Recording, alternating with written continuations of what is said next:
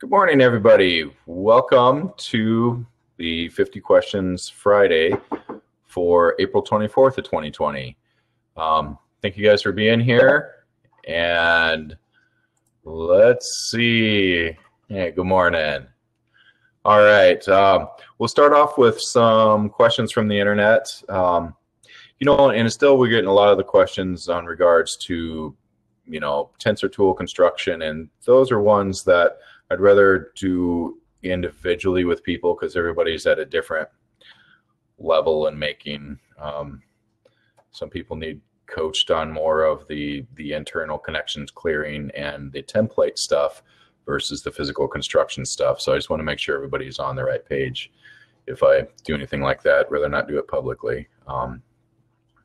So anyway, one of our questions is, how do you know the golden wand and tensor rings work? So as far as how you know that the tools are doing something from a scientific standpoint, the gals at Dances with Water, the new Science of Water, I have their book, but it's back underneath of everything. So the gals at Dancing with Water have done a lot of the studies showing what the tensor fields are doing with water, showing how it brings it to its original crystalline structure. It's actually making it lighter in weight in the lab. That's putting such a spin rate to the molecules within the water that it oscillates in and out of physical reality. Ormus, white powder gold. It's creating ormus in the water. So for water, you can show scientifically what it's doing. Otherwise, as far as the science goes, there is GDV photo imaging that can show a magnetic field. It's really expensive photo imaging, but we did some photo imaging about 6, 7, 8 years ago that shows a tensor ring and the field that comes from it. And then it also shows magnetic fields on this photo imaging. And it shows that when you put a magnet inside of the tensor ring, that the fields disappear from the magnet. It's really kind of a cool thing. But as far as the other scientific ways that we know that the tensor fields and such are working is through biofeedback. There are all of the machines that can register how the human body is functioning, physical, mental, emotional. And then when we start to use the rings with the person, then it is shifting physical, mental, emotional. And that's what we did with the cell phone study that we did in 2015, which we're working on getting a new cell phone study done, one that we actually own the rights to that we can publish, that shows basically the same thing, what it's doing to the physical, mental, emotional, making organs function better, all that good stuff. But anyway, that's kind of the scientific things that you can see. But otherwise, we see, feel, know energy. And there are many people out there that do. So if you read the testimonials too, you'll see the people who see, feel, know the energy and what it's doing. So that's kind of how we know how that these things are actually working, is all those various ways that we just, talked about there.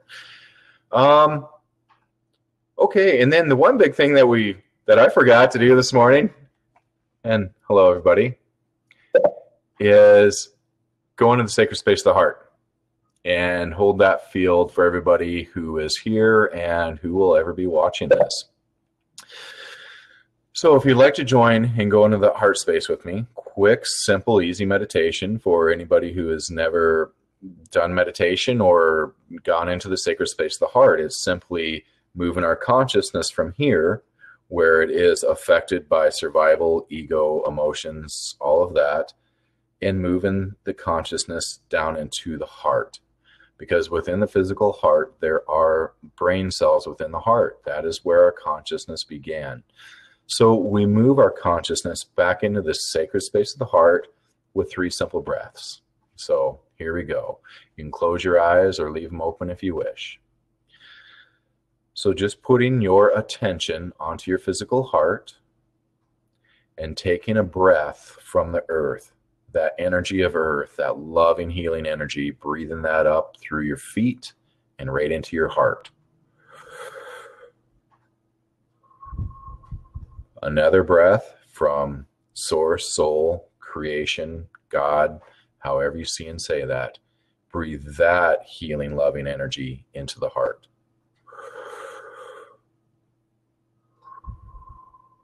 And the third breath, breathing in both from earth and from sky, bringing both those together within you.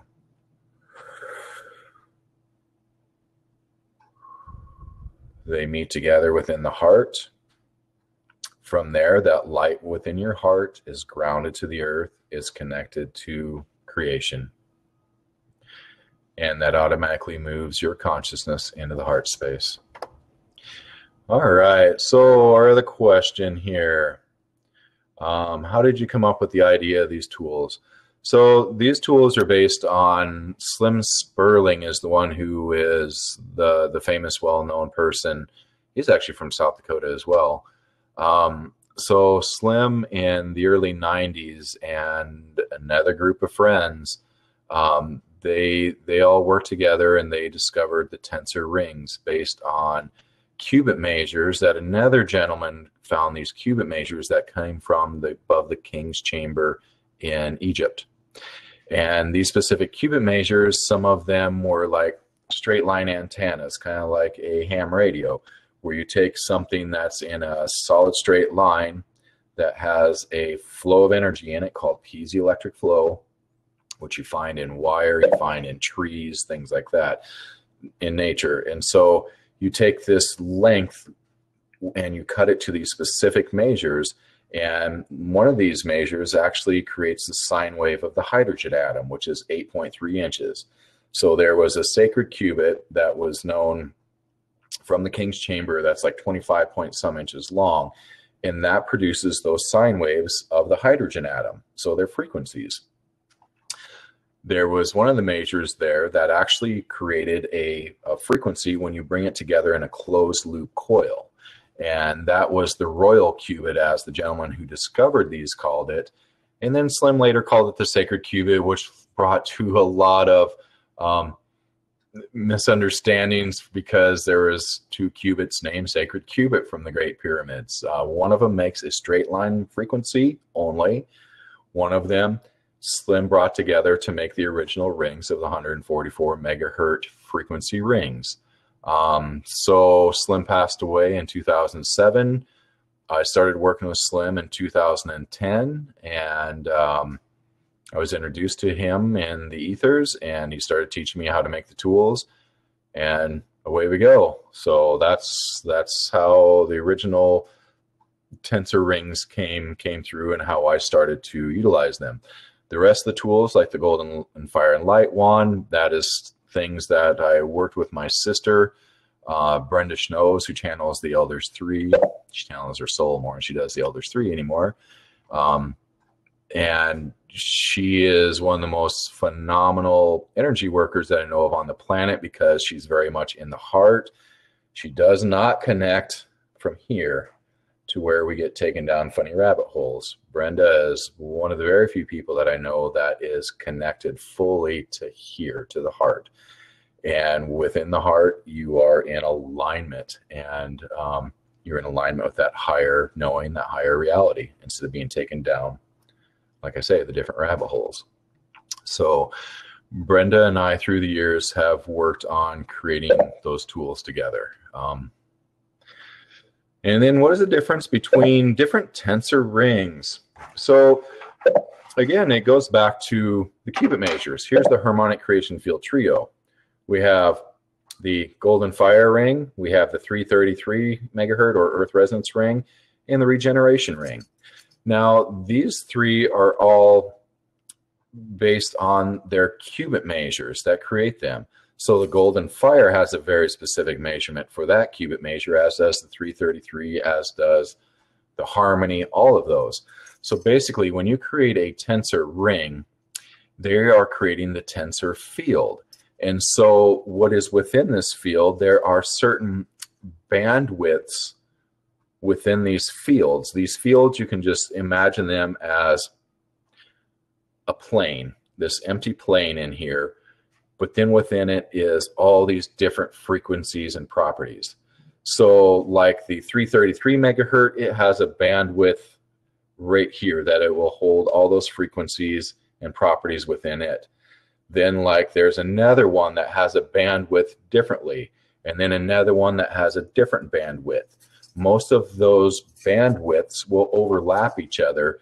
So all tensor rings are creating a tensor field, which is fantastic for water, electromagnetics, things like that. But then really where the true magic is within the rings is within each one of these is that higher dimensional tool that my sister and I create, and that I've created through lifetimes of these higher dimensional tools that anchor into the tensor fields. So the golden fire, we name the golden fire ring because it is the sacred heart, not the sacred space of the heart, the sacred heart, the trifold gold flame that you always see Jesus and Mary depicted with, but beyond religion. This is something that is innate to the human.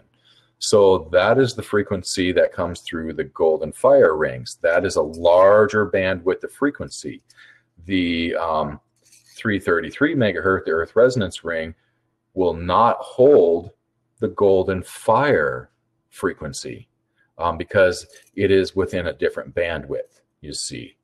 So that's why we have so many different qubit measures of rings, is because they all have certain bandwidths of frequency that they work within. It's not like any one of them is better than the other.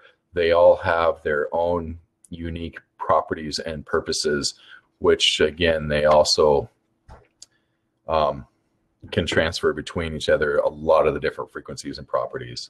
But there isn't one that contains everything.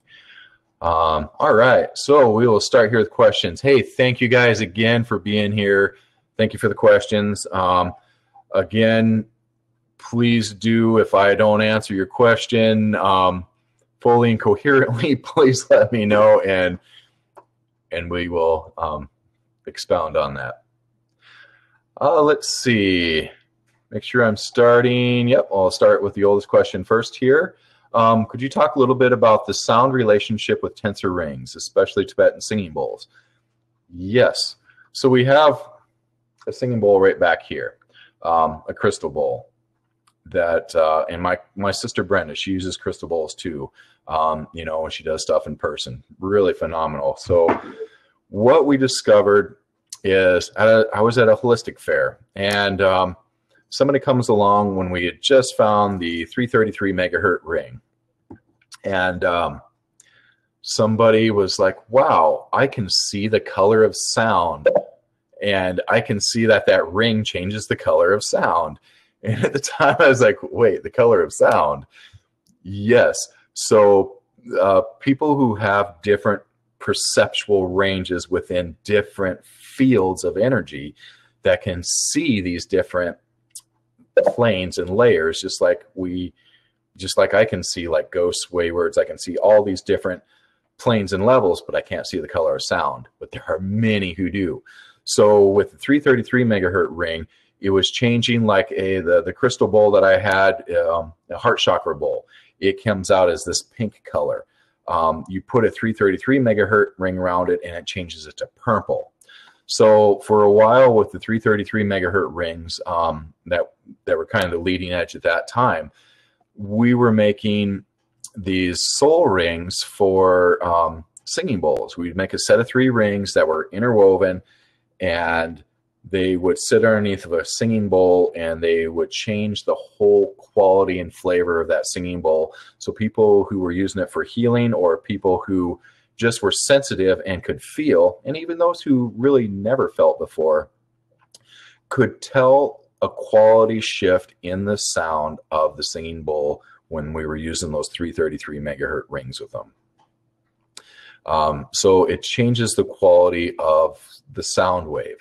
Now, there are others who, actually, one of our good friends, Mariana, who first time she played with our tensor rings, she got a 333 megahertz ring that she wore as a pendant because she's a singer. She would project her voice. So basically, the tensor rings, because they create this column of energy that comes out of them, that acts as a carrier wave.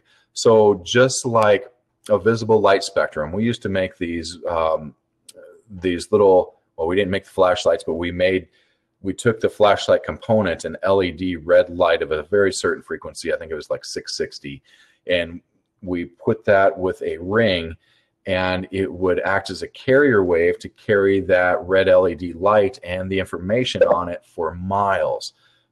People were actually using that for bone marrow treatments with LEDs because the tensor ring would actually create that carrier wave for that light to actually be able to penetrate into bone. Because again, tensor fields, nothing stops them. They go through all physical matter.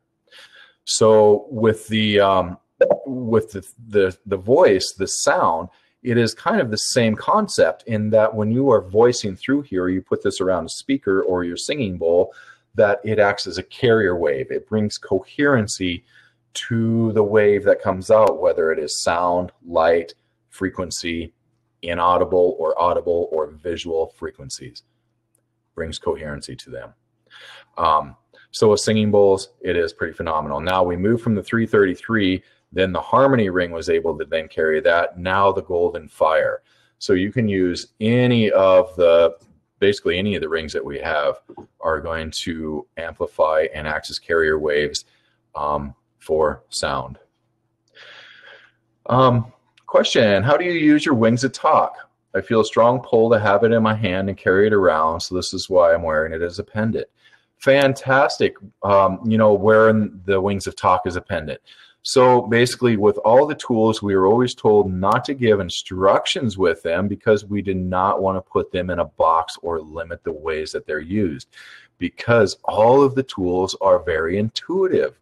They connect us with our higher self, with that intuition, and we are then subtly guided on how to use those tools. So there is really no right or wrong way to use any of these tools, and you can never do harm with any of them either. That's the beautiful thing about tensor fields. You cannot do harm with any of these fields and frequencies. So with the Wings of Tok, yeah, I used to carry mine in my pocket all the time too, Ethan. I mean, that's just what I did with my Wings of Tok. Then I also put that in my daughter's backpack when she was going to school. So there's a lot of ways that you can use the Wings of Tok in a passive sense.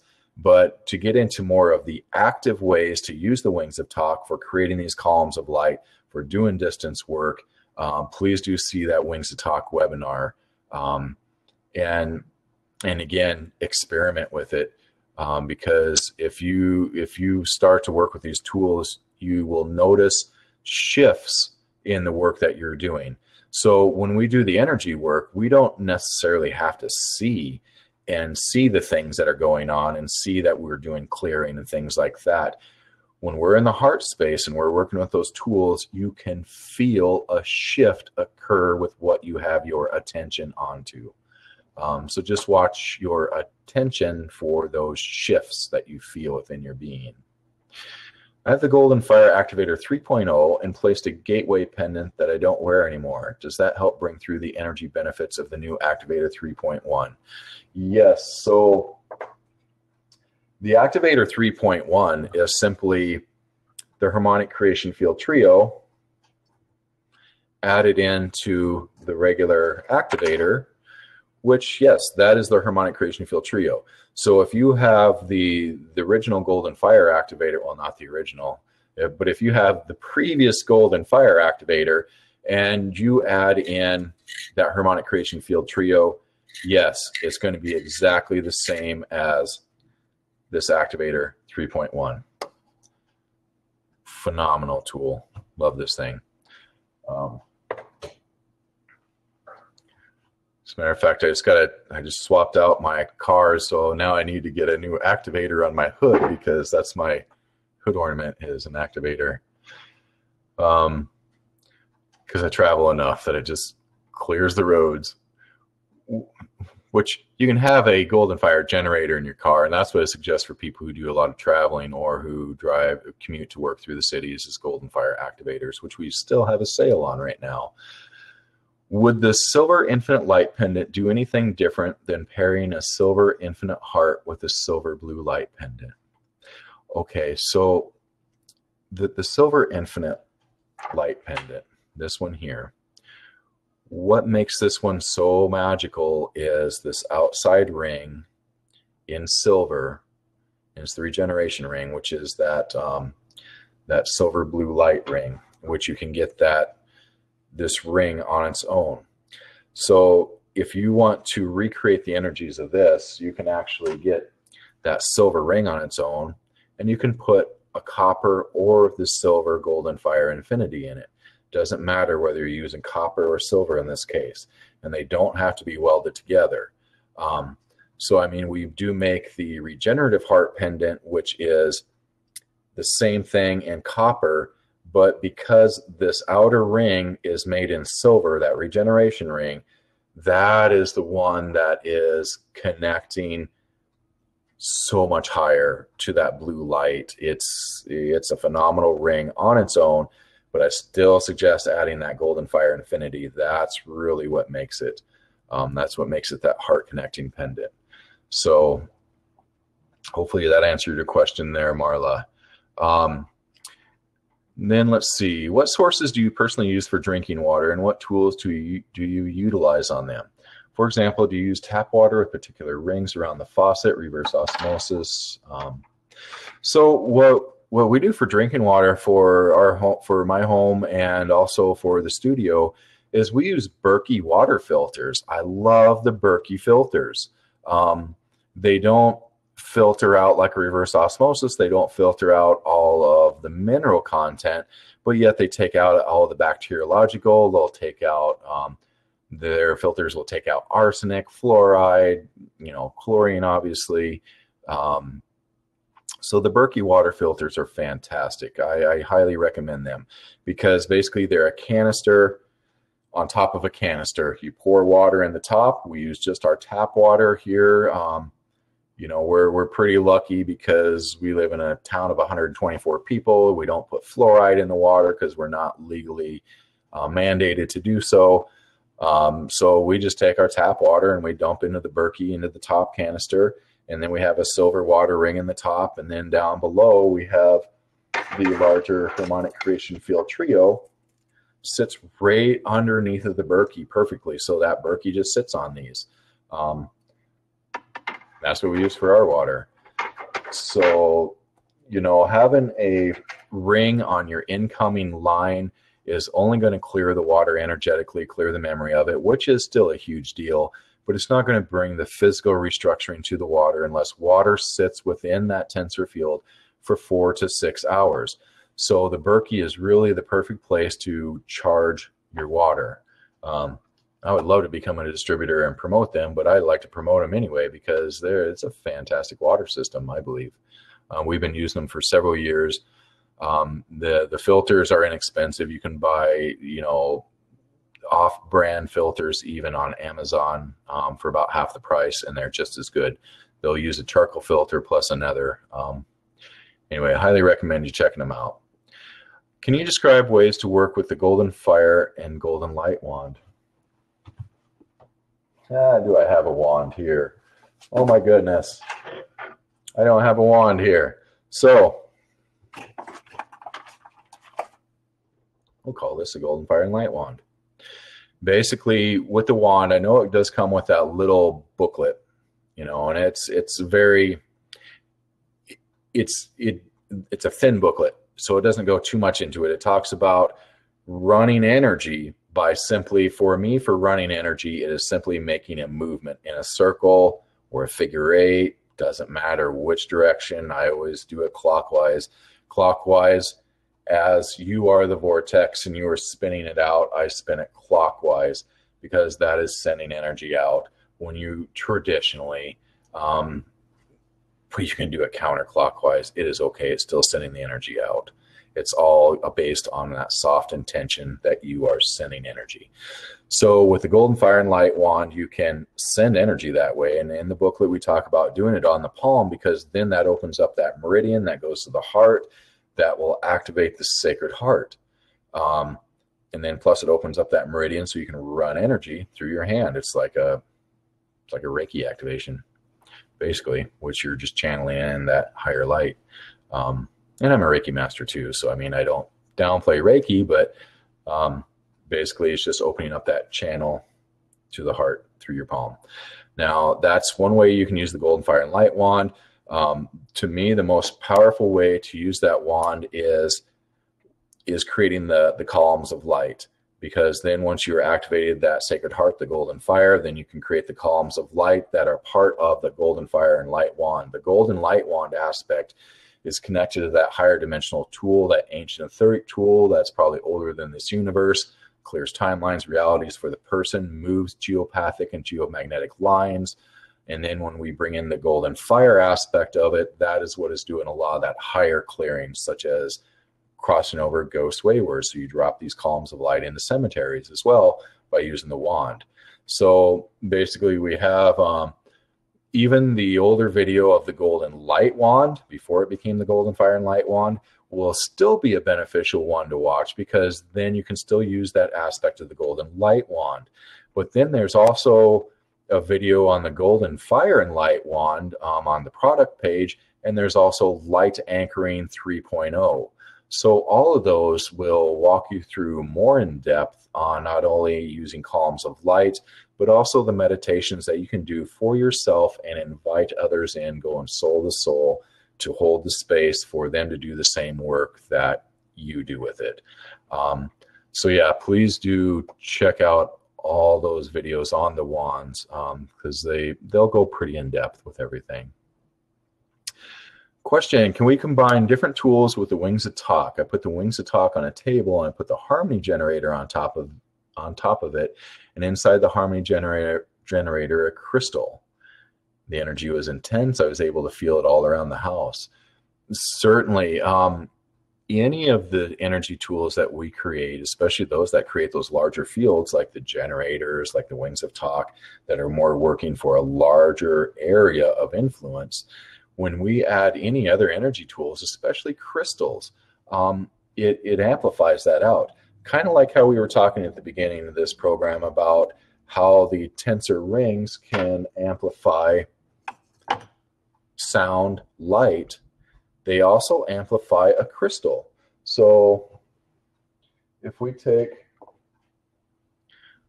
a little crystal, little amethyst here, and we put that inside of this ring can then project, this ring as a carrier wave can then carry the frequencies and properties of this crystal along that carrier wave.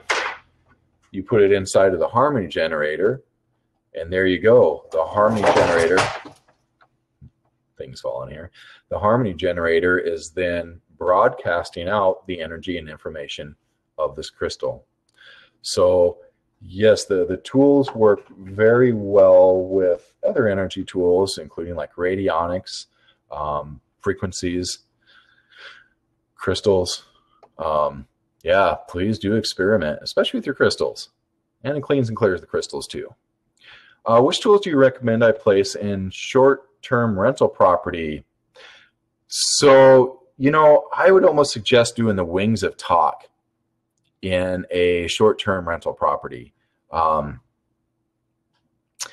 Just because the Wings of Tok are one that if you don't get into doing the energy work, anchoring columns of light, things like that, the Wings of Tok is still going to do a fantastic job as a set it and forget it tool. You just put the Wings of Tok in there, and it will work with the geopathic and geomagnetic lines, as well as any geopathic stress, as well as any underground aquifers, portal vortexes. So it's going to be doing all of your huge environmental energy restructuring, as well as, so that's going to be there left permanently, that work that it does, if you just set it and forget it there. And then it's also going to be clearing everything else in the meantime, all your electromagnetics of all flavors and varieties, dense consciousness, ghost waywards, all the stuff. But if you do feel like doing the energy work with it, then the Wings of Tok, setting it there, creating that column of light with it and anchoring in that energetics, so that way when you take the physical tool from there and you leave, you're going to leave that entire energetic structure there permanently. So that's the beautiful thing about the Wings of Tok is that you can just set it, it'll do its job. or you can actively use it and anchor it in so that it stays in that spot, so you can then remove the physical tool. Let's see, if we set the Wings of Tok in home, does it matter to put it vertically or horizontally?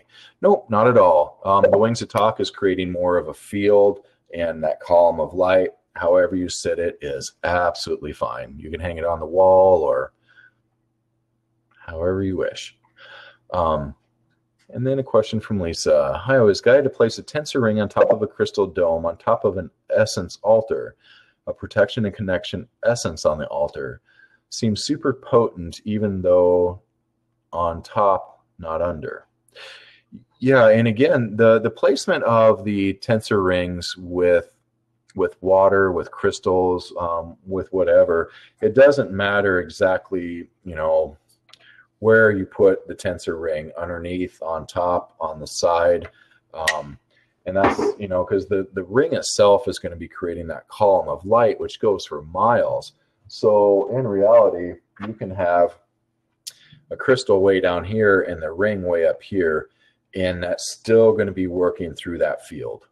So yeah, don't be too concerned about the placement of crystals and other objects with the rings, or even where you place the rings, or generators.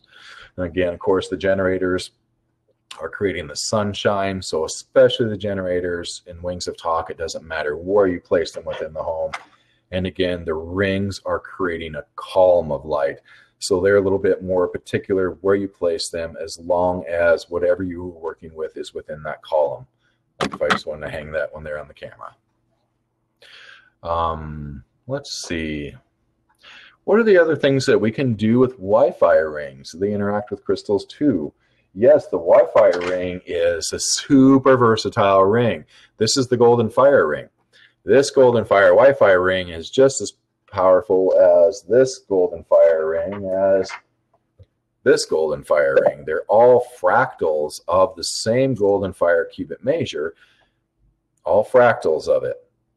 They're all producing the same exact Golden Fire field. So the Golden Fire is really the one to use with water, with crystals, with Wi-Fi, with personal, with the heart, with healing, with connecting, activating, everything. Golden Fire, the Wi-Fi ring, super versatile, and it's our most economical ring. Yeah, these guys are fantastic. Light bulbs too, that's a great place to put these guys, is on light bulbs. Can more than one intention be programmed into the harmony generator at the same time? Or is it best programmed with one intention at a time? So the harmony generators, which do hold and amplify your intentions that you place into them, you can place as many intentions into these generators as you wish, and they will hold those intentions, amplify, and broadcast them. And again, you don't have to worry about the intentions that you put in here, because it is always only broadcasting out and holding what is in the highest and best good within those harmony generators. So, you can, it used to be when the Elders 3 first channeled the information about the tensor field generators, when we had the sacred qubit, they'd always say, once a year, go through and clear the programs and reset them, and which is kind of more for yourself. So that way, once a year, you go through, and even faster now, because, we're moving fast. I'd even say once a month, sit down with your generator and reset your intentions into there. Just because, we are moving really fast. And anyway, so the harmony generator's great for holding, broadcasting, amplifying intentions. The Golden Fire, not so much, because the Golden Fire is working more with our higher soul self. Again, it's where the bandwidths are. The harmony generators are here, this bandwidth. The Golden Fire bandwidth is here. They have some overlapping. So yes, these are going to work with the higher soul self that harmony does. But the Golden Fire, they don't hold and amplify those human-based intentions as the harmony generators do. So the Golden Fire are ones that are just going to be broadcasting, holding the intentions of our higher soul self, where the harmony generators are ones that we suggest to people who are doing work like with agriculture and such, who are trying to, you know, move a specific type of beetle out of a field or out of a garden, things like that, that these can hold more of our mind, human-based intentions. Let's see. And the question, what are you wearing on the shorter cord around your neck? Yeah, this guy. So we only made a couple of these guys. It's actually a miniature regeneration Gaia-sphere in silver. And so, yeah, they're a tough one to make in this size, and we're probably not going to mass produce these guys, but I do love this thing. So let's see. Yeah, and then again, it's the Gaia sphere is what this geometry is. Let's see, a question. We have a smart meter as well as solar panels. Aside from placing the golden fire disc on the smart meter box, do I need to attach a separate golden fire disc to the solar box beside the smart meter? No, with the golden fire discs, these guys, you can put them anywhere in the electrical system and they will follow it back to the transformer. So I imagine that there is some kind of, and I don't know enough about solar, but I am assuming that there is some kind of a transformer box that goes from the panels and then changes that into your household electric, into your 120, if you use 120, or even if you're still using 12 volt. So this, so if you put this onto the smart meter, it will follow, or if you put this onto your fuse panel, if you put this onto your fuse panel, it will follow that electrical current back to your smart meter, and where your meters themselves create a field that's about 11 to 12 feet across. So if this is following this back and this is transforming this field, bringing coherency to that electromagnetic field that's coming off of your meter 12 feet across, then all the transmissions from the smart meter within that big field are being transformed as well. So all transmissions from that smart meter then are transformed within that larger 11 to 12 foot bubble of electromagnetic energy that has been transformed itself. So then the other part of the question is, do I need to attach the golden fire disc to the solar box? No, I don't think so, because basically when you put one of these on your fuse panel or plug it in anywhere within your home, this is going to follow this back to the transformer, which is why I was talking about the transformer for your electric. Because once it hits the transformer, you know, like on your utility pole or the big boxes that sit outside on the lawn somewhere in your local neighborhood, those are the transformers. So this guy that you plug into your household electric is going to follow that circuitry all the way back to that transformer, and then that transformer, all of it that it connects there, but it doesn't follow it back up line anymore. So the answer to that question is you should be fine with just one of these on your electrical panel or plugged in, and that should take care of all the way back to your solar panels. So a lot of these tools have the golden fire or regeneration. Is it necessary to have both, one for clearing and the other one bring you to a higher state after at the same time? Which is the best way? So the difference with the golden fire and the regeneration, the golden fire is still really a high connecting one. The golden fire is one that contains all those different frequencies and properties of the harmony and everything beforehand. Excuse me. The golden fire is the one that is the heavy duty clearing. I mean, it does the clearing work. It also does the activating of the Sacred Heart. The golden fire is also higher connecting, because that Sacred Heart field is a higher field.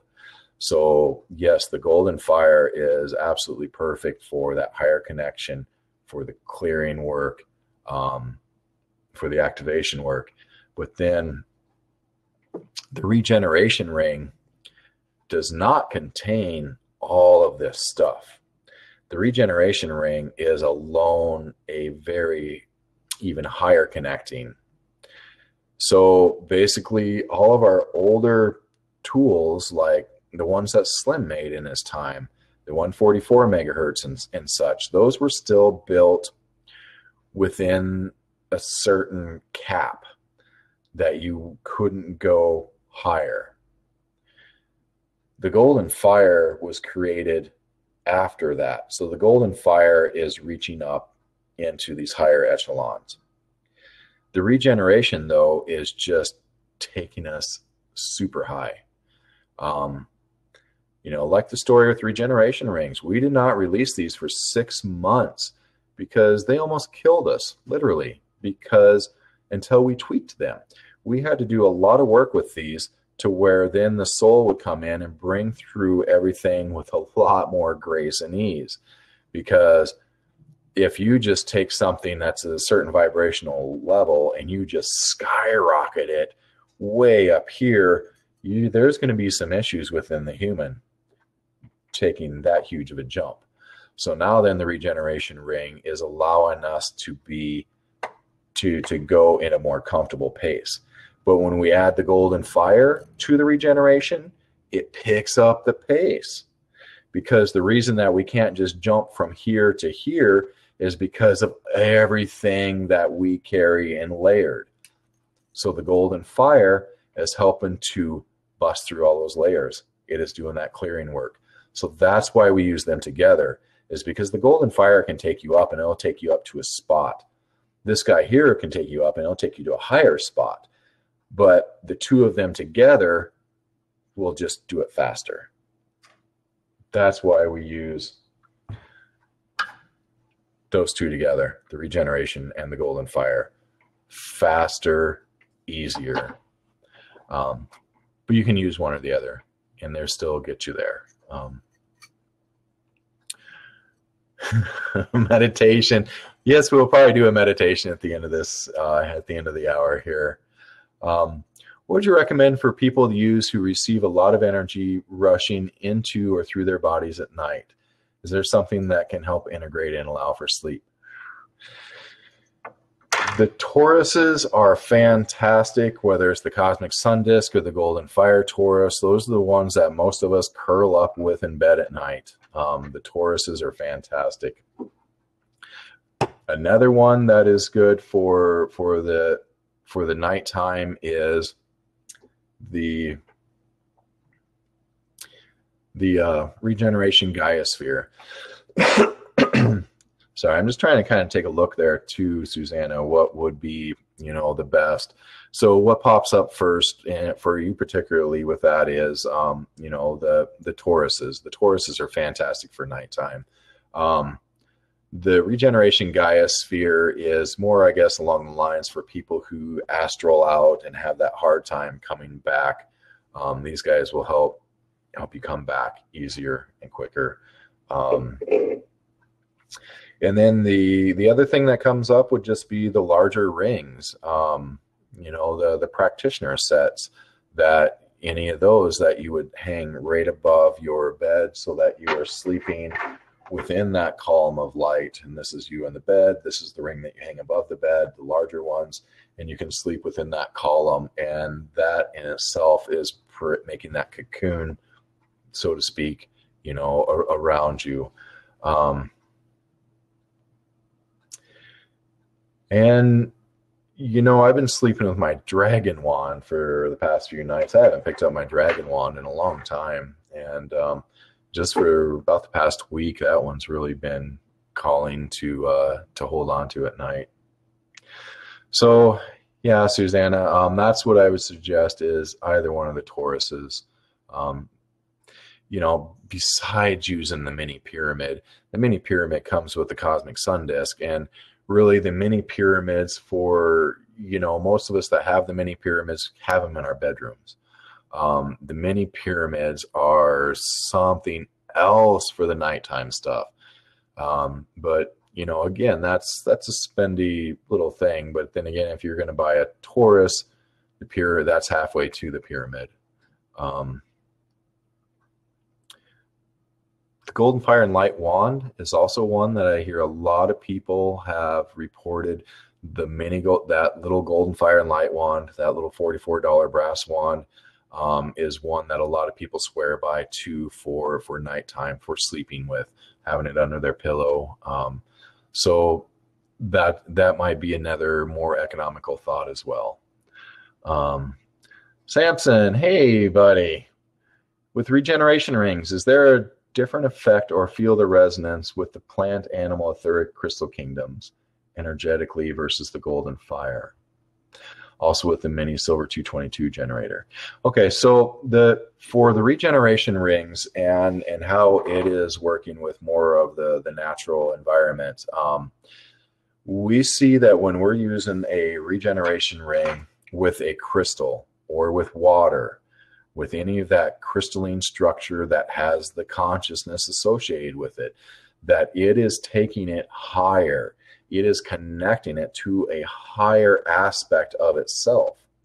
So the regeneration rings with crystals, plants, animals, people, water, it is bringing in that higher connection. Like with water, it's bringing in that higher connection before it came to the planet. I mean, that higher connection, not its most pristine aspect of this being on this planet. We're talking about the higher connections. That's the same with the crystal kingdom.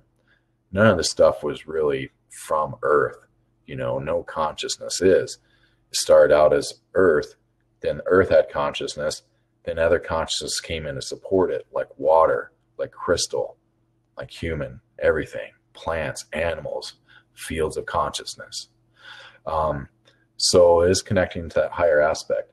Now the Golden Fire is still, again, it is connecting things to its higher aspect, but I would say to its higher earth plane aspect, to its highest potential that it has here on the planet, is how I would see that, where the regeneration ring is taking it even further. Then Samson's also asking about the 222.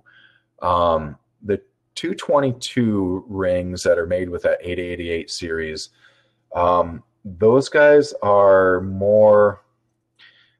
The 888 series is another one like the regeneration that we don't put a bunch of other stuff into. The 222 rings are basically clean and clear. They are grounding, they are connecting. So, I mean, that's still a really fantastic frequency, the 222s. You know, because we still make the 222 generators as well. But they're just grounding, connecting us basically. So with the mini generator, is there a larger field effect than the Golden Fire generators? With the mini generator. Oh, so Samson's asking about the 222 generators versus the Golden Fire. No, the 222 generators only have like about the size of a home, maybe a little bit larger, maybe a city block is what it feels like innately. Is about how big the 222 generators have versus the half mile or the 1 mile out with the Golden Fire. Let's see. So Jill's asking, since using the Tensor tools and crystals have many clock syncs, such as seeing the 444 and 222 and all that. So this happens more when buying new tools, Tensors online, with eyes closed for 20 minutes, a glowing blue swirling light, and inner vision. What are your thoughts about synchronicities and inner light?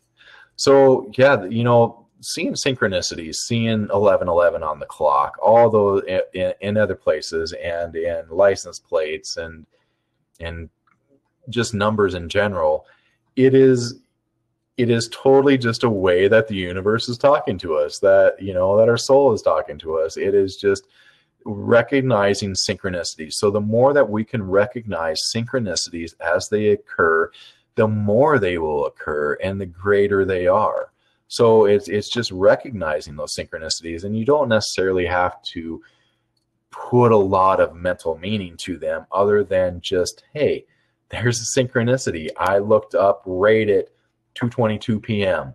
and and just it's just a reminder and a knowing that you are in that alignment. And it doesn't have to be anything more than that. Or you can look up the numbers too, like they got all the number books out there. And then as far as the inner light that you see. So if you close your eyes and you start to see those different lights, that's a great exercise. That's the way that I know a lot of people who, when they try to work on their third eye sight, is they'll just close their eyes and they'll wait for those visual lights to come through. Like I say, everybody is different on their receptor of the different frequencies, of the different bandwidths that they can see in. Some people can see visual things. Like I say, some people can see the color of sound, ghosts, waywards, angels, beings. Some people can see lights. It's just different. So just keep working with it and setting your intentions too with the whole thing, setting the intentions with your soul. I could not see for the first few years that I was doing this work. And one of my path partners, she was able to see everything, and I never could.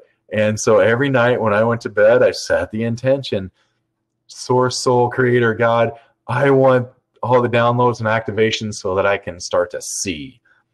Did that for a few years now. I can see a lot of things. It's just the exercising of it all. Malit, hey, if you had to pick, which would be your top 3 tools? Man, my top 3 tools are, for myself, the mini pyramid, the mini Taurus pendant. What else do I wear? I always have the shaman wand. Those are my top 3 tools. The top 3 tools that I recommend to people, just because I always have all this stuff around, golden fire generator of any size and frequency is the number 1 thing that I recommend to people. Number 2, infinite light pendant. Those are the top 2 things that I recommend to people. The top 3 things, the third thing would vary between person, but usually a wand, usually the golden fire and light wand, because the golden fire and light wands are very self-empowering. And that's really what we want to be doing with these tools, is empowering people, letting them know that they can do the work. And then after a while, you don't need the tools. You can just do the work. You can hold the spaces yourself. Do you think to add the regeneration frequency to golden fire and the light wand like the Wings of Tok? Do you think? So the golden fire and light wand, if you add in like the regeneration ring, if you add a regeneration ring, now let me make sure that I'm reading this right. To add the regeneration frequency to the golden fire and light wand. So if you add the regeneration ring to the golden fire and light wand, it's still not going to be the Wings of Tok. The Wings of Tok is also what creates that tool are the specific geometries as well as those frequencies. Because the Wings of Tok, there's the 4, well, there's 8 times that go into it. 4 of those are golden fire. 4 of those are the balance and harmony, and that's bringing in the golden fire and the golden light. So there's those 2, and then the regeneration ring on the outside. So it has to do with the way the energy flows to the center of that. So it's part of the geometry. So you really can't create the Wings of Tok with a regeneration ring and a wand, but yet if you watch the Wings of Tok webinar, you can recreate the Wings of Tok energetically without having to have any physical tools. And that's another beautiful thing about the wands, or about the golden fire and light wand and the Wings of Tok, is that you don't need to have the physical tool. You don't need to spend the money to buy them. If you watch the videos, we do the attunements together to where you are attuned and you know it energetically and you can recreate it there. Because when we recreate these things energetically, they're just as powerful as the physical tool, you know, when we're using the columns of light that come from the wand and the Wings of Tok. So the wand and the Wings of Tok, you don't need the physical tools to recreate those particular fields. Question, should you put the generator in the center of the home? Does it work the same as if in the corner of a room? Yes, you can put the generators anywhere. They will go through the walls. Well, I suggest to a lot of people to even put your generator inside of your car. And then most people are never far from their car. That way you are commuting with that thing wherever you go. Let's see. Here's a question from Christopher. All right. Is the dragon wand the regeneration template field with the okay? So Christopher's asking about the dragon wand. So first of all, to address the first part of that, Christopher. So yes, the dragon wand, and shoot, I don't have one sitting here. So the dragon wand, the main part of the wand is the regeneration ring, and then the infinity is the golden fire, and that's the same with our with these little guys. The shaman's wand is that the main portion of the shaman's wand as well is the regeneration with the golden fire infinity. So the regeneration, the wand part itself with the dragon wands, as Christopher is asking, that is the one that is holding the space with the dragons. When I twist up that wire for that regeneration ring for the dragon wands or even the fairy wands, I see that field coming in. It is opening up that space to where you interact with those dragons, and that space is held there within that field. So the dragon wand and the shaman's wand are exactly the same in the ways that you work with them and the fields that you can create with them. The only difference is the dragon wand will also open up that field to work with the dragons. And then a question, the other part of that question, if you add both harmony and golden fire to a shaman, fairy, or dragon wand, would it create a harmonic creation field wand? And the answer is yes. You can add in the harmony ring with this, and that will create that harmonic creation field trio as well. And hi, Bloss. Can I place my talisman or amulet inside the fire generator? And can I place more than one item in it? Yes, totally. The golden fire generators will work with all forms of energy tools. So you can place that inside of your generator, your talismans, your other energy tools, and it will still be broadcasting and holding that same space. And then question from Christopher, what's the difference between the 8.5 cosmic sun disk and the 3-inch other than the size of the field? What is it that makes you prefer the 8-inch? So the cosmic sun disks in both of their sizes, the 3-inch and the 8-inch, the field is the same, kind of how we talk about the Wi-Fi ring is the golden fire, and it has the same field as this heavy duty golden fire ring. So they have the same energetic field, the same tensor field, and the same energy and information within them. It's just that the thicker gauges, to me, are felt more on the physical. So the reason that I like, and actually this is the regeneration ring. So I'll use these two in comparison. These are the same frequency. But if you can feel that, man, this thing is a lot stronger on the physical. Subtle energy, energetically, they're exactly the same. But the reason that I like the larger 8-inch cosmic sun disk is because I can feel that in my physical cells. I especially like even the larger ones. Here's one of our prototype of the Cosmic Sun discs. That's even more phenomenal. Then you get to the 26-inch Cosmic Sun disc that is made with like a thick 2-gauge wire and 4-gauge wire. Those ones, to me, I feel and see them working on the physical structures of homes because it's just that much more potent for the physical. But again, everything is energy first and foremost. So no matter what, this little guy is still going to affect the entire field the same as is that heavy one. It's just for the physical, we feel it a lot more. And for it being more tangible, that is why I like the heavier gauge and like the larger sun disk, is because to me it is more physically tangible and not just energetically tangible. As you create the frequencies of the metals, do you allow the natural level of their frequencies, or is it amplified? So the question about the metals that we use, and I'm not sure really how to answer that question, because so within all of the tensor rings that we create, we are working with the consciousness of that metal, whether it is the consciousness of silver or whether it is the consciousness of copper or brass, you know, all the flavors that go into the brass. We're working with the consciousness of those.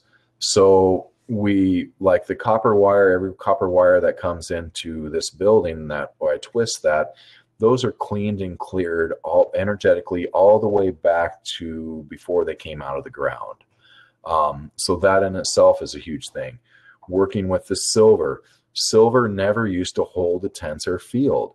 It wasn't until we started working with the consciousness of silver and then making the silver rings out of the first 144 megahertz rings.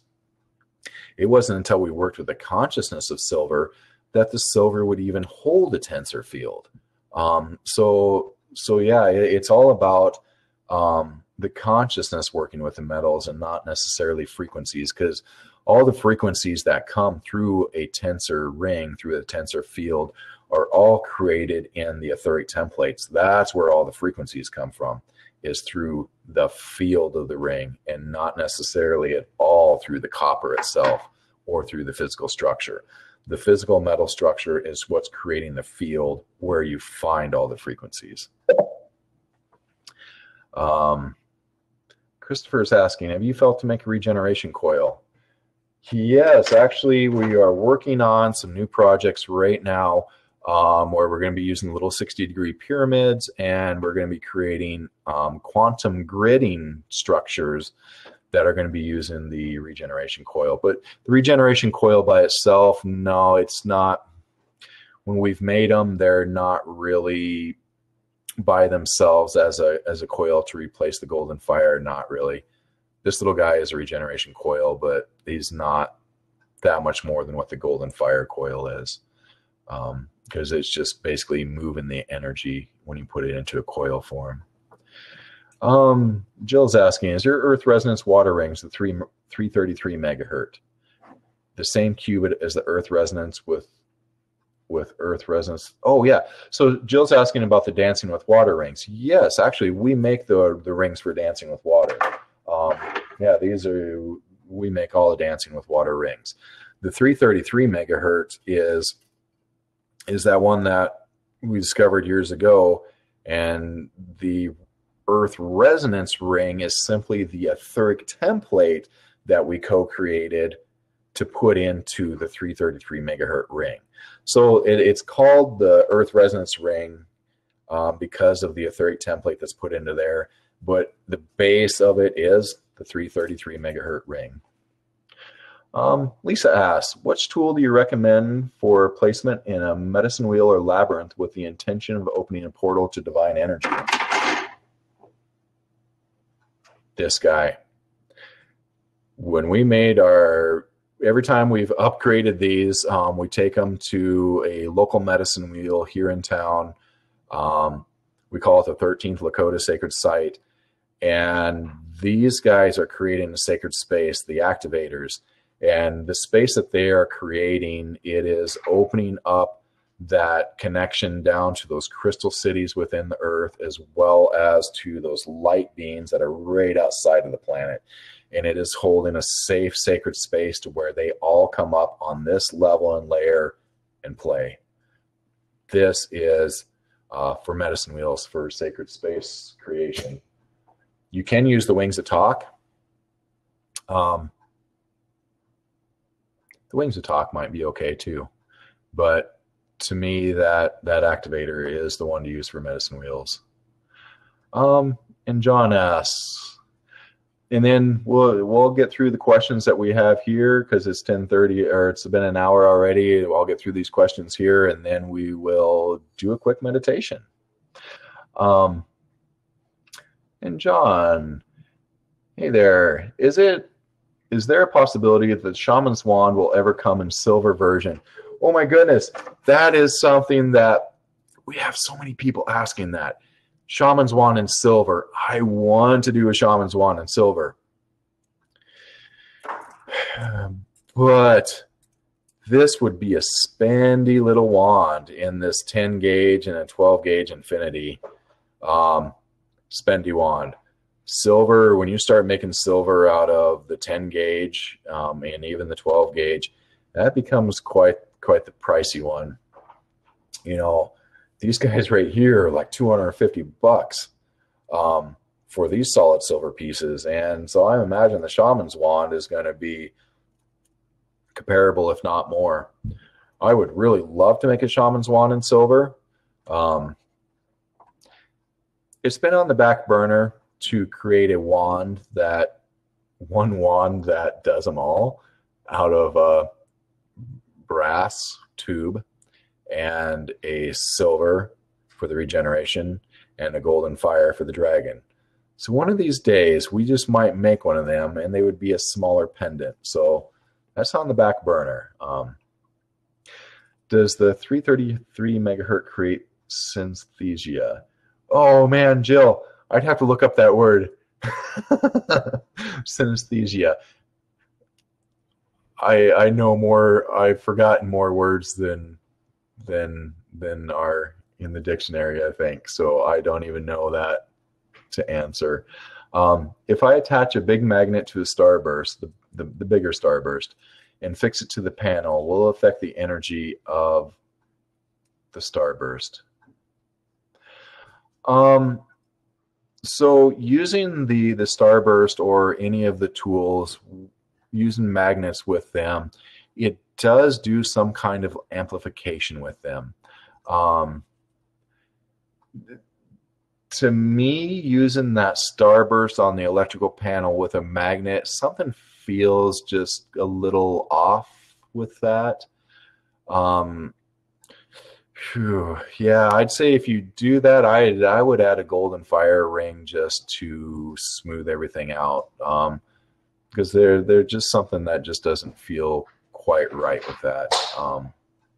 And then plus the starbursts, they're not going to, the starbursts are only going to work within that immediate field with them restructuring. They don't have the consciousness of electricity anchored into those starbursts, the original bigger starbursts. So is the consciousness of electricity that is in the golden fire rings, that is what is really working with the electrical.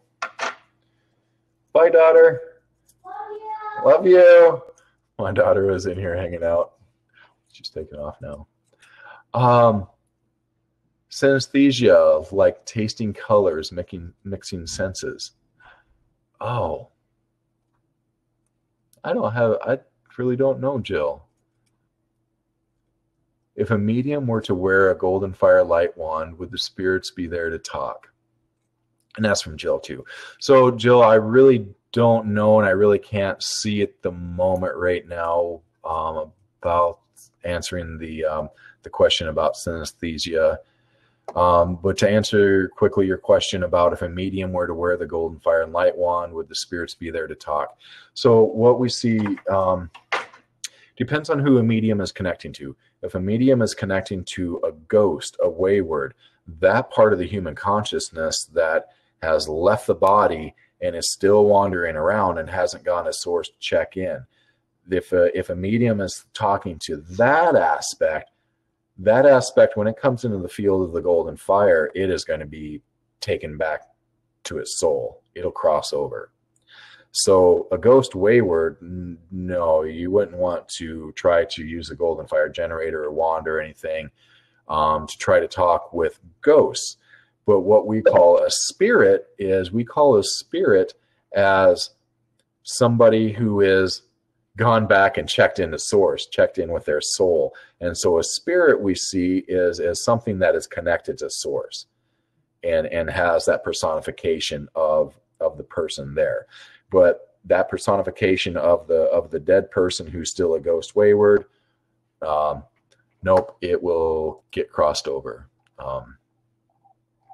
And then I'm just checking the chat right now real quick because we're going to have to be done with questions for today. And just seeing everybody that's saying hello. Yeah, thank you guys again all for being here and your support. And again, I'm just reading through the chat real quick just to see if there was any questions on chat that I missed. And thank you guys. I appreciate that. Everybody put their questions over into the question box instead of chat so that I didn't miss anything. Alex is asking about the coil and silver. I doubt if we're going to make coils in silver. We might. We've experimented with them, and they're kind of a tough one to make to where we feel comfortable sending them out into the world. We may, if we do, they're going to be these tiny little guys here. And then also Alex is asking about the next Twisted Sage project, and that is basically working with the pyramids more. Like I say, we're going to be making little quantum gridding pyramids. We're having 3D printed up right now as we speak, small pyramids that we can finally make molds from so that we can basically create, I don't even have a drawing of it, but we're going to be creating these quantum gridding tools. And then plus the giant pyramids that we're going to make the one for DisclosureFest.com. As long as Disclosure Fest is still a go for summer equinox in LA, that 30,000 person mass meditation, and Deodova is going to be there too, and we're going to do some gridding. So we're planning on making a 33-foot tall pyramid to take there. So basically, it's a lot with the pyramids that we're doing right now. And actually, we just got done with we put 600 tons of gravel down. We're getting ready to make a pyramid building. That's going to be exciting. The space for workshops and the studio that we have here is just, we're leasing it. And now that, I have some land, we're going to eventually, slowly, we're trying to build a new space for this studio, which is the cutting, grinding, twisting studio, and where all the ascension chambers are. And then our actual manufacturing studio is across the street here. So we need a place to house all this so that we don't have to be leasing. But here within the next few years, that's another project, is our giant pyramid building. And then you guys can come visit and do workshops here. So anyway, awesome. Thank you guys. Again, I appreciate everybody being here. And if we missed any questions here along the way, please do check in next time or send an email. I'm always happy to help answer questions through email. And we'll more than likely we'll have more of these 50 question Fridays. Okay, so let's do a meditation. And I was thinking last night on what we were going to do for meditation, anything new and spectacular, but we're just going to start holding the space and just see where we go from there. Because really using this space of the going into the sacred space of the heart, and using this space of the quantum harmony of the universal peace, and most of all of the neutrality, the field of neutrality, is huge. The work that we've been doing over the past few weeks with that field of neutrality has to do with basically bringing through happiness for no reason. It also has to do with bringing in your power more. The field of neutrality is really a super powerful thing in creation right now, and it just opens us up to a lot more. So anyway, we'll just do the meditation. We'll do the field of neutrality. And again, and I'm glad that we have some new folks on here today. This is a space that we created that holds that field of neutrality. You can also find it in our mini ascension pyramids or the bigger ascension pyramids. So what we'll do today is we'll go into the sacred space of the heart, and then you can just imagine yourself being within this space. And as you do, it just helps to hold that space, that neutrality field. All right, here we go. So just close your eyes if you wish. Put your attention onto your physical heart. Within your physical heart is your light, your soul's fire. Connect your light with that of the earth. So we're just connecting our light within our heart, our soul's light, with that of the heart of the Mother Earth. And we breathe in that unconditional healing, loving energy up into our heart. Just making that connection of light. It's grounding, it's soothing, it's calming. Then we make our connection to our soul, or to source, or to creation, or to God, however you see and say that. And we take in that breath from that light into the heart.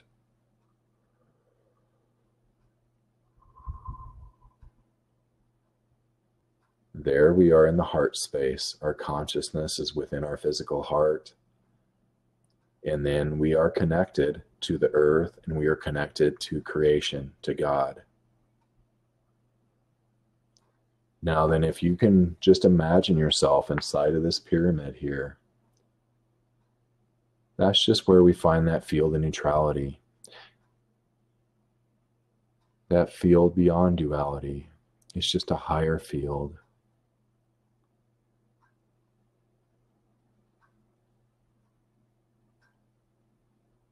You might feel that tingling in your crown. You might feel that expansion coming out from the pineal. And if the energy gets overwhelming, just picture your heart again. And then bringing that light down into the core of the earth. So let's just drop ourselves right down into the center of the earth. Down into that heart of Gaia, that crystal sun within the earth.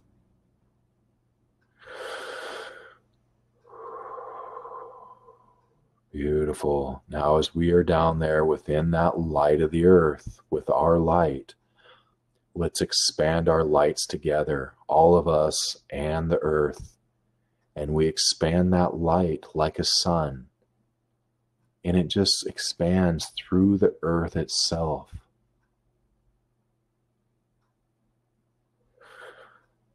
All the way to the surface of the planet.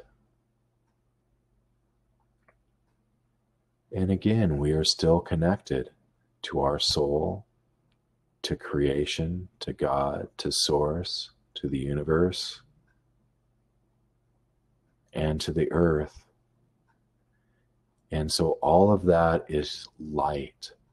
And all of that we are bringing in first to the center of the earth, and we're expanding that out throughout the planet. And now then, let's send that beam of light up to our local sun.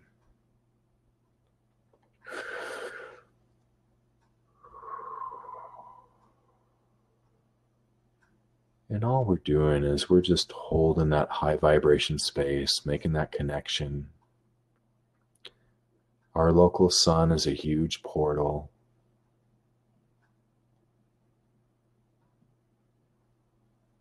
And we're just bringing that unconditional love throughout all of it, throughout everybody on the planet.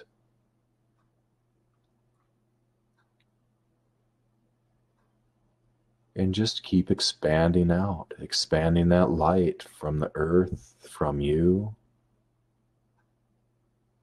Just expanding it into all of creation. Because with it, it carries that field of universal peace. It carries that harmony. And it covers that field of neutrality. It covers everything with the field of neutrality. Instead of the duality, instead of the fighting, the good, the bad, the right, the wrong,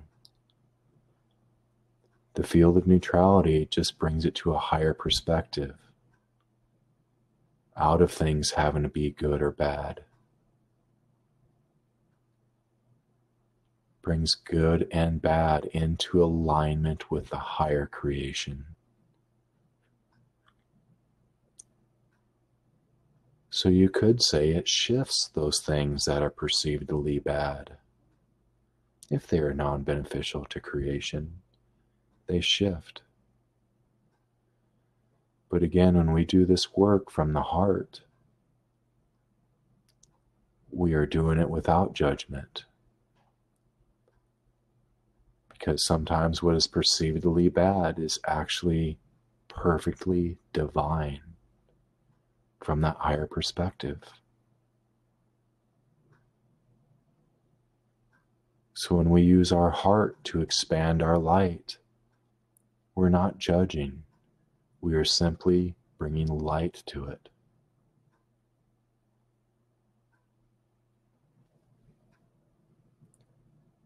All right, then bringing all of that back down into your heart.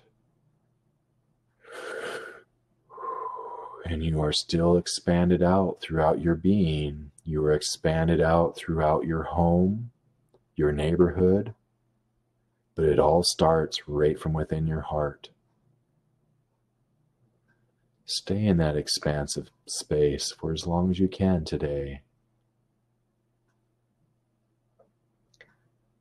Awesome. Thank you all for being here. We'll see you next time.